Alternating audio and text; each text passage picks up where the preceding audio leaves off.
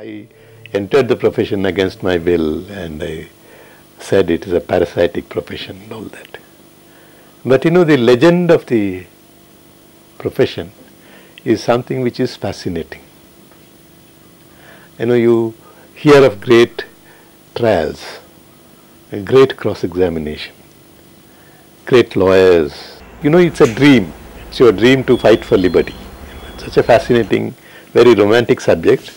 But then I never thought that my boon will be granted with such plenty.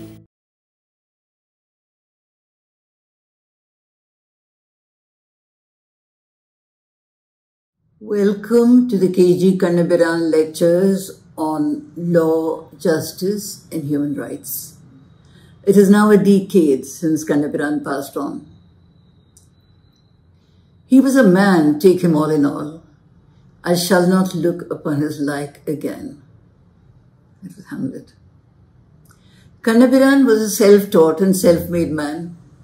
In a profession where godfathers and family and class meant everything, he rose from humble beginnings to legendary heights through sheer dedication and hard work. A prolific reader, he devoured every piece of literature that came his way as he struggled through school, college, and practice. It was precisely that reading which expanded his mind. What forged him into a legend was a sensitive and brilliant defense of political dissidents and revolutionaries who were hunted down by the state during the emergency. He converted the courtroom into a literary convention, often asking his clients to recite poetry or explain the philosophy for which they were charged to the judge. He prided himself on his radical interpretation of the law, often educating the judges before whom he appeared to interpret the spirit and intent of the Constitution. He was admired and loved for his fearless defense of causes, coupled with a deep tenderness for his poorer clients, which made him a much-loved figure in Andhra Pradesh. He inspired many young lawyers searching for some meaning and radical dimensions in the practice of law. As president of the Andhra Pradesh Civil Liberties Committee and the People's Union of Civil Liberties, he was critical to expanding these movements to powerful institutions of human rights defense. He was involved in human rights work across the country, which was idolized and adored, particularly in his home state, Andhra Pradesh, by the poor and disempowered and often resented by rich and powerful people unless they had a case or a cause they needed him to fight. It is now a decade since his death, and given the state of human rights today, his presence is sorely missed. This is an effort to preserve his heritage for the bright young lawyers who are emerging today, a generation that he sincerely believed would restore decency, dignity, and justice to our country. Thank you. The family of KG Kannabiran welcomes you to the KG Kannabiran lectures on law, justice, and human rights. 10 years after his death, we remember his spirit, his resistance, and his constitutional insurgencies in courts and through courts and tribunals, in defense of dissent, personal liberty, associational freedoms, and justice, speaking truth to power, calling for judicial accountability and state accountability, especially in the matter of repressive laws, custodial violence, and extrajudicial murders, encounter killings, calling out entrenched practices of discrimination and structural violence, and setting out the basic structures of constitutional rule. We bring together a few of the lawyers and judges who knew him personally and worked with him on cases, campaigns, and tribunals to remember their collaborations with him and reflect on future pathways of this important slice of the history of lawyering for human rights and civil liberties, rooted in the Indian experience. KG Kannabiran lived and worked in Andhra Pradesh, in Hyderabad. He traveled across the country, appearing in courts of trial and high courts and in people's tribunals and fact-finding missions, From Kashmir, Assam and Manipur to Tamil Nadu, Chhattisgarh to Gujarat to Punjab, Karnataka and beyond. Within Andhra, every nook and corner, every forest and town bear his footprints. Practically every court in every jurisdiction in the state bears his imprint. Every university, meeting hall, meeting ground has heard him speak untiringly on the meanings of the rule of law and the Constitution. No place was out of bounds in his quest for justice. We hope to remember him through the futures of his work and through the work of those who carry it forward in so many different ways. In this specific segment of lectures, we bring together the voices of those who shared his calling.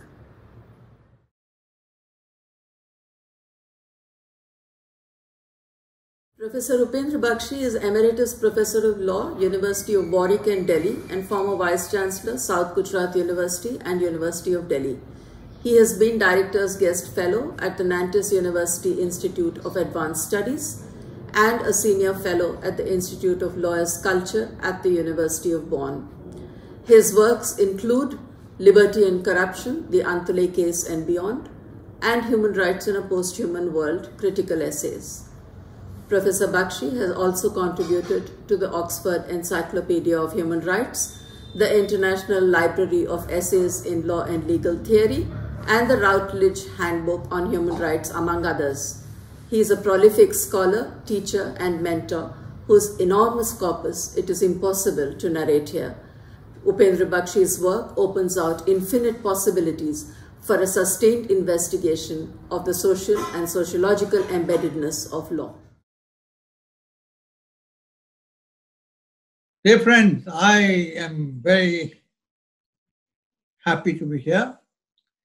I owe my presence today to my affection for the Kanabiran family, of which I consider myself a small part, and my affection for Kana, Vasant and Kalpana, and now Ramya as well, is and her sister is abounding. I did not know Kana as well, and obviously, as well as did Vasant and Kalpana. But we are all obliged to Vasant for providing us with a rare glimpse of Kana as a human being, and as a partner, and as a family person. And to use the Danish philosopher Søren Kierkegaard, his phrase was fear and trembling. And we have seen moments of fear and trembling, not in the strict metaphysical sense of Kierkegaard, but we have seen as a sense of apprehension at times in Kana's life, thanks to her memoirs. So I'm very grateful to all of them for giving me this opportunity to pay my very adoring, affectionate tribute to Kana as we all knew him. And in many senses, he's still with us. And we need him. He braved the state and non-state actors. And what is more, he also braved, with rare courage and distinction, the lumpen proletariat, who thought they could do anything. They had a great sense of impunity. And the lumpen element gave all of us a few moments of anxiety, as they do now. Because the lumpen elements, as I define them, have no sense of civilization, which only a decent regard for rule of law can bring. A civilized rule of law can bring. And Kana was a great critic of rule of law, but he was also not guilty of throwing out the baby with the bathwater. In other words, he had a great faith in law as an agent of social redistribution and social change.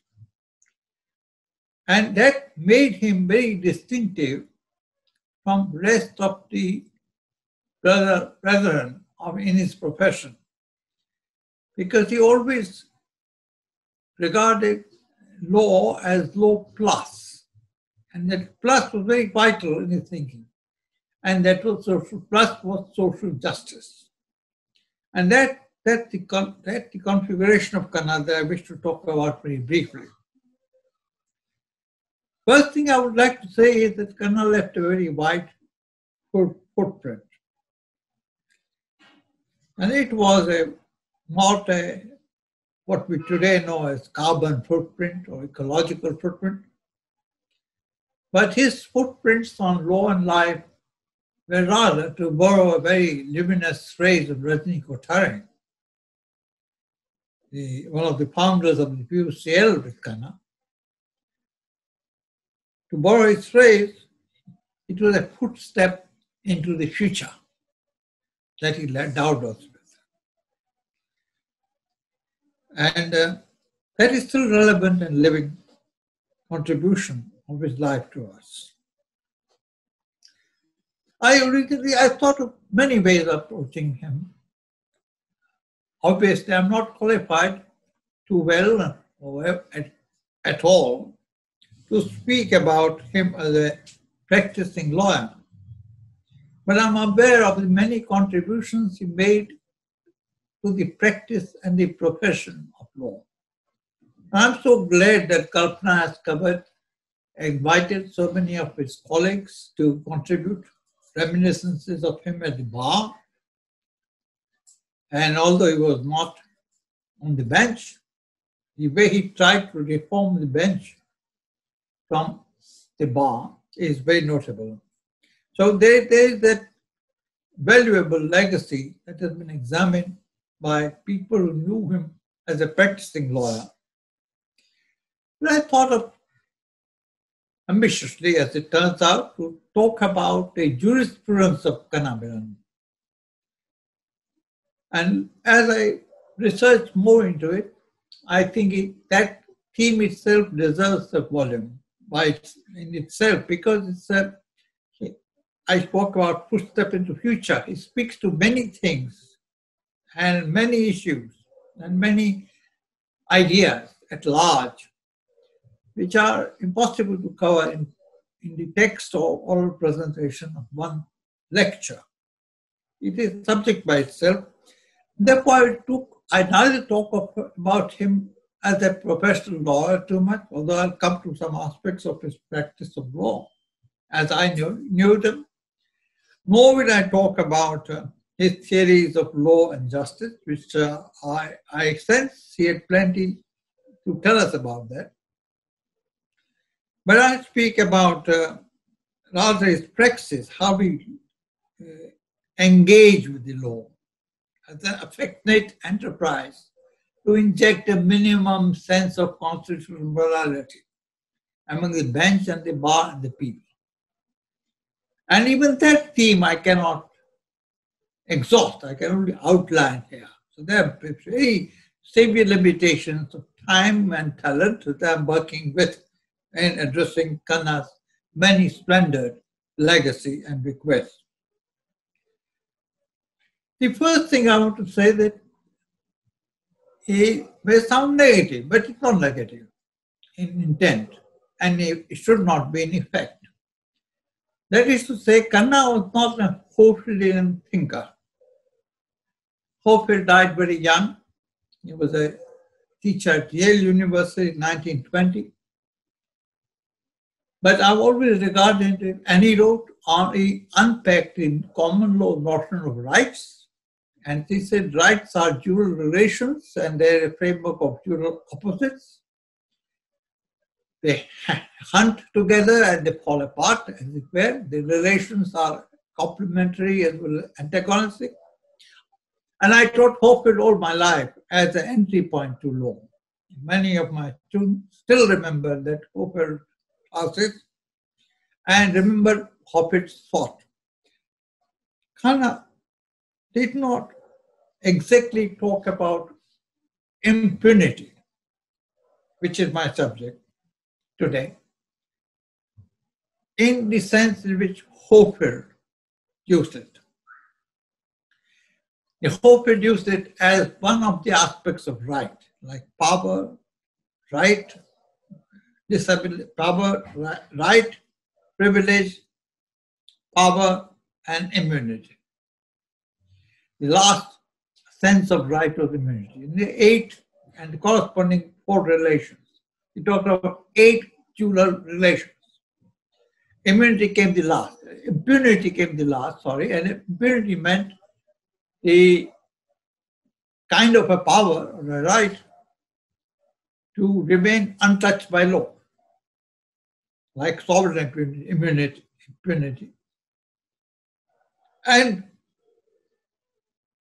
a corresponding excuse me, disability on the part of the subject of that impunity, corresponding disability to exercise anything approaching right.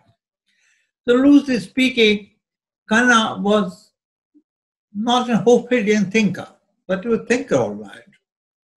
And he used impunity in a wider sense, which we ought to understand. He went further than Hofer in some senses, in his praxis as well as in theory. He used impunity as the power in some people to be above the law and above the claims of justice, above the claims of moral responsibility. So impunity, let us say, is a kind of a power which has gone berserk. And the masters of that power, wielding that power, are not best addressed in terms of accountability or responsibility. That's a language they don't understand. And Khanna was deeply concerned with this lack of understanding by holders of impunity.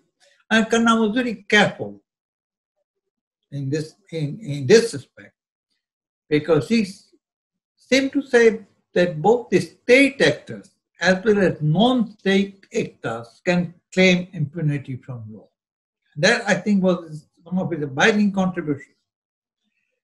He worked with non-state actors at several, and in his opinion, and quite rightly so, non-state actors came in various shapes. If you were with us today, you would have called the properly so-called geopolitical terrorists as holders of impunity, but they were non-state actors. And who constitutes people who exercise impunity above law is a very good question. And here's some ready-made answers. He did not say all those who disobeyed the state law peacefully. And peace was very important. Non-violence was very important for Khanna. Those who resisted the law in the name of morality or justice were not exercising any impunity. It is those who place themselves the claims of law and justice on themselves, who denied any claims of justice and law. These people were enjoying impunity from law and justice. And it is these people that impunity that he combated in his thought and professional action. And that, I think, again, is a great legacy in his profession, practice, and his thinking, practices of thought. He always mentioned that let us de-romanticize violent social insurrection. He always thought that we must de-romanticize violence and de-romanticize armed struggle. But he also said that we should look at the underlying justice of the cause. We should look at the phenomenon of social protest because it has certain coded messages for the social structure from which it arises.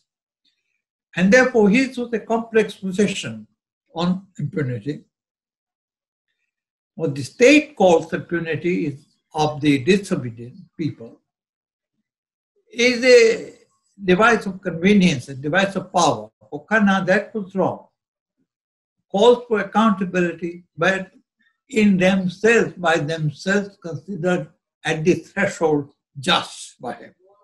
And that, but provided they were peaceful. And there's a whole history of his, the way he was involved, he was conscripted, he was requested, he was harnessed, whatever word you want to use by the state, to negotiate with the so-called radical extremists, Andhra and elsewhere, shows that he managed to convince them of the very importance of waging non-violence. Protest must be non-violent in his book. And therefore, although he was a brilliant thinker, I think he concentrated very well on an aspect of power that matters the most to me and to every lawyer in the country, which is impunity. And the greatest possibly the greatest contribution of Khanna in his time, even now, is to ask lawyers to be a constant wagers of war against impunity. Impunity for him equals injustice in society. If lawyers as a profession and judges as a profession and legal academics as a profession are against injustice, they are by definition must be against impunity, which resists all claims of law and justice. So whether by state actors or non-state actors. In fact, his was the call to resist an epidemic of impunity. Impunity was a performative act of power, and he said somewhere, he said, impunity is to be resisted, especially and I quote him, in a world where all governments are bent upon comparing Hitler and Mussolini to small-time operators. The extent of injustice, according to him, was very great in every society, but he looked at Indian society and he found it unbearable. Milan Kundera has a very wonderful book called The Unbearable Likeness of Being. And feminists have made very nice use of this phrase, but that will take me too far to go. So I won't, far afield, so I won't go there. I'll just mention it. Impunity, which mocks at law and justice, should occupy the foreground of juristic thought and action. It's the mantra that Khanna has given to us. So, in my second point is concerns why he inveighed so much against impunity. First, because he believed that it led to work which appeared rather late for him to study. And the work was entitled Democide and subtitled Death by Governments. The work was produced by a sociologist called Rummel, and Rummel's book has been unjustly ignored. And Rummel demonstrated the exercise of lethal sovereignty. Sovereignty, which is by itself was lethal, it killed people, it tortured people. And Khanna always believed this was not civilized governance. And lawyers and judges and everybody, everything in citizen must fight against it. The other part of impunity that concerned him was the Siamese twin of democide. The Siamese twin was what I call, and he would have readily agreed, but I call it now, systematic governance corruption, SGC. So democide and SGC were the ways in which impunity manifested itself in everyday life. And the third aspect of impunity, third aspect of this performance of impunity arose from what I call nihilism, constitutional nihilism. That is nihilism, as a good old thinker Friedrich Nietzsche once said, in several of his books, but it's a kernel of his thesis of Nietzsche was activism can be of two types.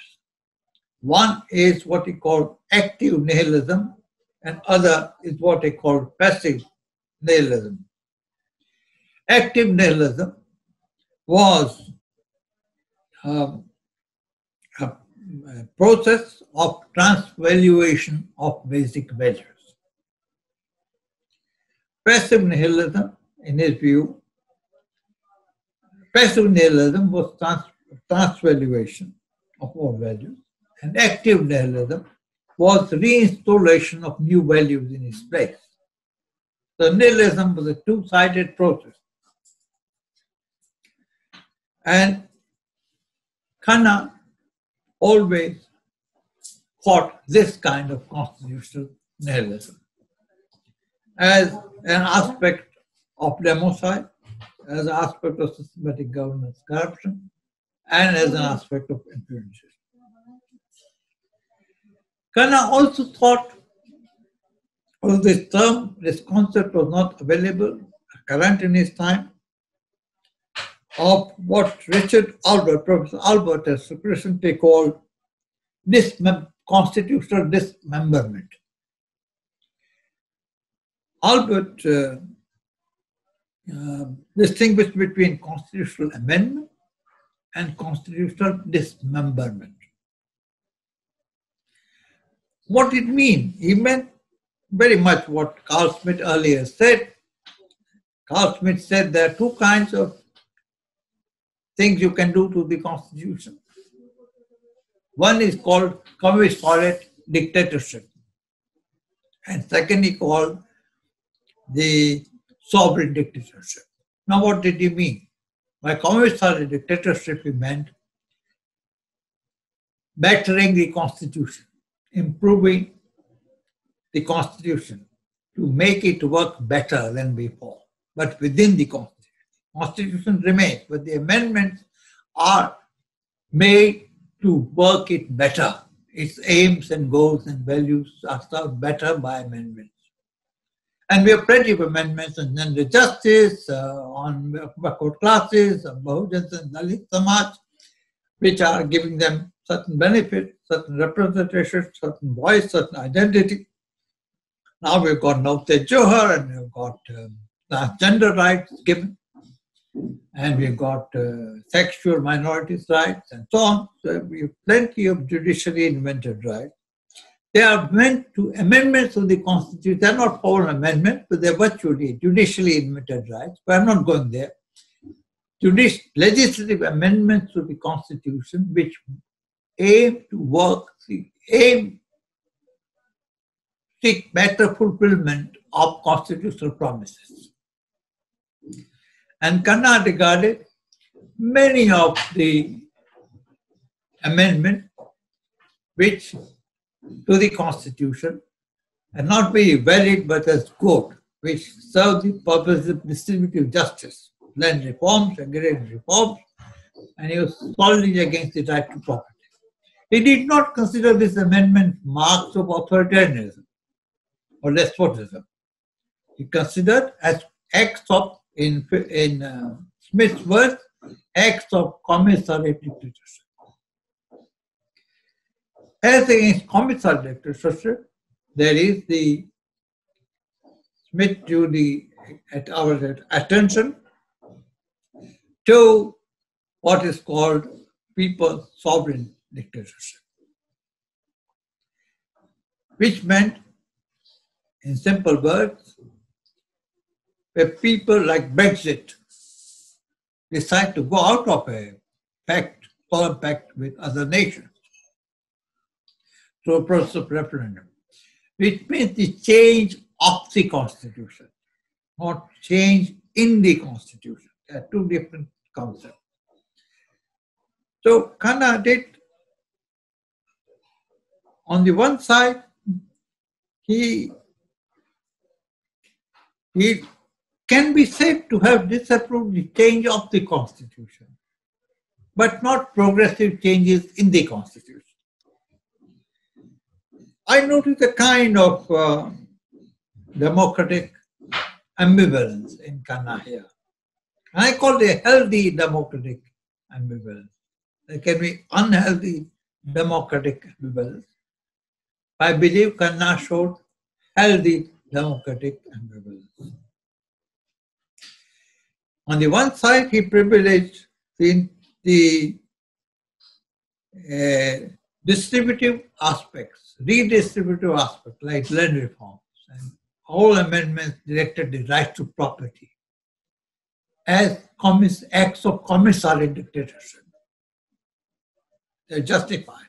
They're not they were amendments proper. They're not dismemberments of the Constitution. On the other side, he developed the thesis, that is in his book, Wages of Impunity. Excellent book, if you're not ready. And he privileged, in the other side, the integrity of right structures and belief and faith in judicial review powers. So, in a sense, Khanna finds very ironical, and I quote him, that while the right to liberty registering victories in courts, restraints on personal liberty had the approval of the court. He found a ambivalent movement, not so much in his thought, but in judicial performance itself, in the period of till 80s or early 90s that he was concerned with. In fact, you would find he bones the period of 80s and earlier periods as, if I got it right, as a period of authoritarianism and totalitarianism.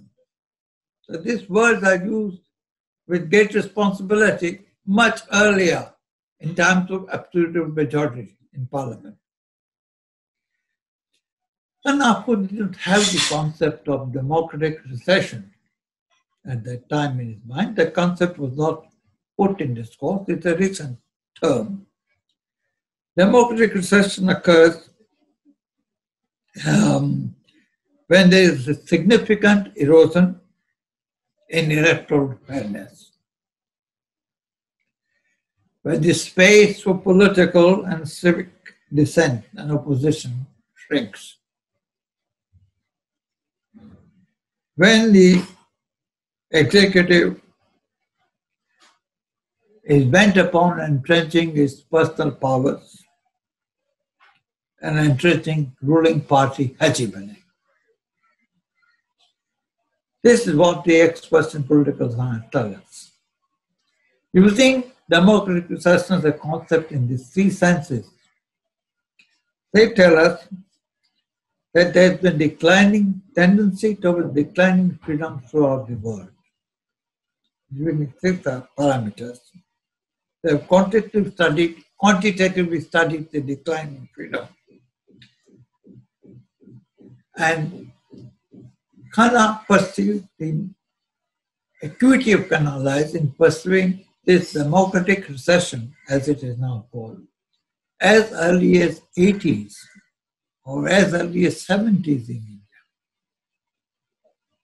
I leave that subject and come to my winding up remarks, which can be even somewhat long, but with that I will rest my statement. Kanna also, I want to indicate barely and then move on this aspect. Kanna was an activist lawyer, but his was not an astroturf activism, superstructural activism. His was a grassroots activism. And that's a very important distinction when we study legal professional activism. One can be activist fighting for justice for corporations and big business. Kanna fought for constitutional have-nots. So it's a difference not merely of clientele, but different of social vision. You do not necessarily operate legal professional sellers, such as seller's market, but you operate legal profession for constitutional purposes and for justice. And to use my own expression, he roughly said what I try to say in a different way. I say good lawyers are those who are not shoulders of states and corporations. Shoulders. Give shoulder support. But are soldiers for constitutional justice. It's everybody's choice, of course. Everybody's free to exercise one choice. But when one chooses the former, one has a stake in established present order. One gives way to change in social order when one is espousing their conception, the latter conception, the conception of soldiers of justice.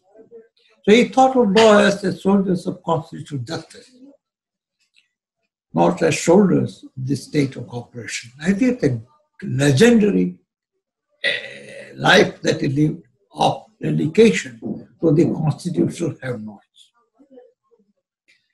He demonstrated in his book Wages. He said the Constitution had produced a crop of lawyers who, and these are words, these are his words, who halted or stalled the progress of the country towards this constitutional goal right from the beginning. These are his words. And these are, I believe, true.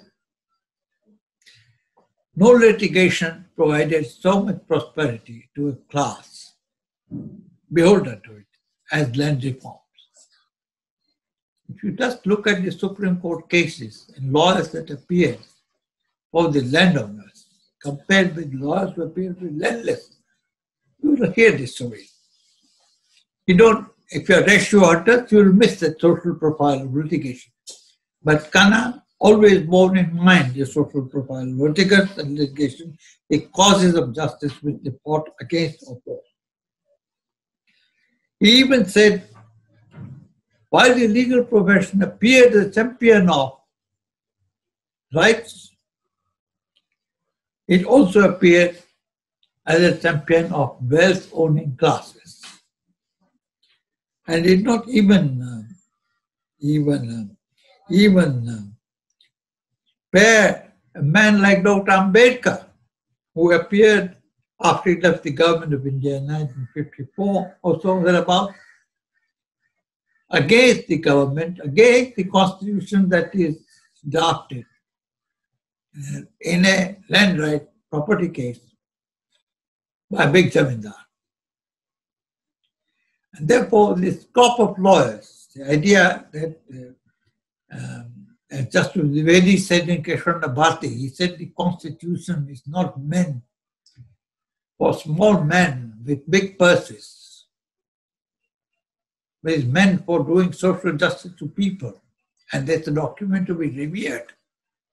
That feeling Kanna had before Keshav was, long before Keshav was delivered, and all his life.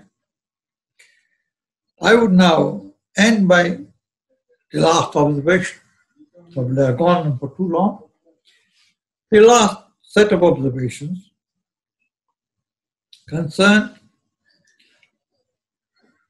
Khanna is a lawyer who would have all his life asked for something. He asked for a decent and civilized system of law.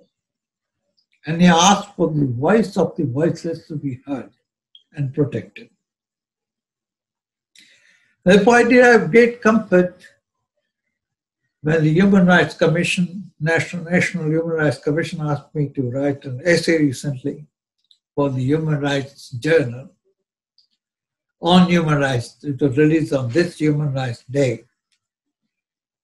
I wrote something about criminal law administration of justice. Justice Krishna used to say, some of you know, as a judge, he spoke about immediate distinction between criminal administration of justice and administration of criminal justice. I won't go into that just now. Krishna had an inimitable style of putting things.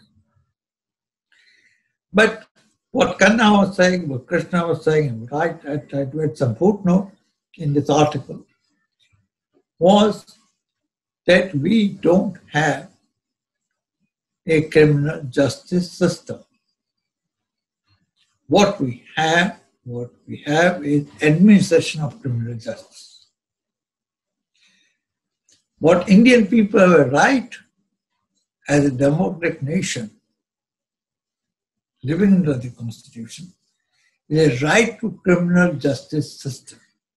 And I believe, Khanna, without using this kind of phraseology, did believe in this unstated, unenunciated right, which are now there to enunciate in the National Human Rights Quarterly, yearly, just published. I said Indian people have a right to criminal justice system. I take a minute or two and then I'll end. What does this mean? What does criminal justice system mean? One, a series of jural postulates of criminal justice. And I've listed 10 of them. I won't take your time with it. You can read my article. I'll be grateful. But essentially, jural postulate will consist on idea, simple idea. Very simple idea is that you do not shoot suspect at sight. Criminal law is not an engine of oppression or repression or liberation.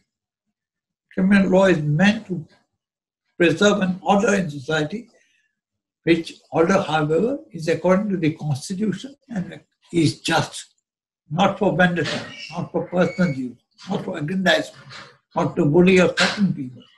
It is only there to maintain social order, collective right, human right to social order, peaceful social order.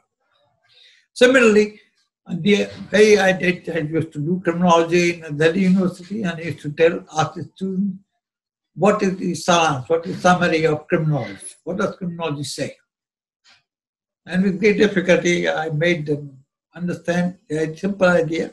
And simple ideas are most difficult. I said criminology only says one thing. That is, one is sent to jail as punishment and not for punishment. It's not quibbling with words at all.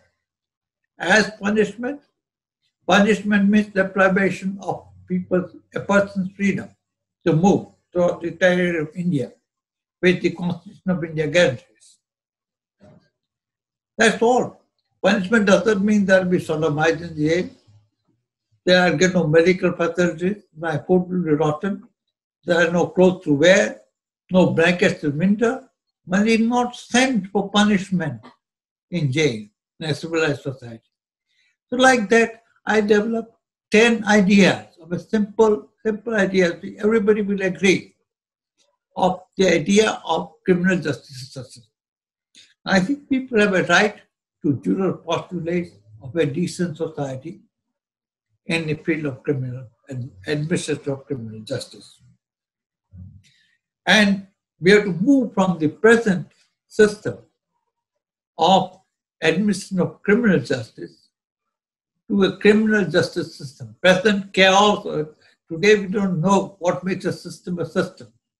Our body is a series of systems: endocrine system, respiratory system, expiratory system, respiratory system, heart, and each system and digestive system, systems. And systems provide interact with each other. Our judges do not, our lawyers do not know how many beds there are in a hospital, in a prison. Our judges, when they sentence somebody or deny bail, do not know that people are packed like sardines into the jail. They far exceed the jail capacity of inmates. And you can get number of examples. A system is one thing where it interacts with various subsystems, if you will. And we act all as prosecution works in one way, the enforcement works, investigation works in another way, judicial custom works in third way, and there is no interaction among them. The systemic interaction between the various systems is essential to criminal justice system. I think Khanna anticipated some of these things. So, towards the quick end of a long, winding presentation, Khanna, I missed you today, and all of us missed you today, and we salute for what you stood for and what you have done for Indian legal system in your lifetime. Thank you.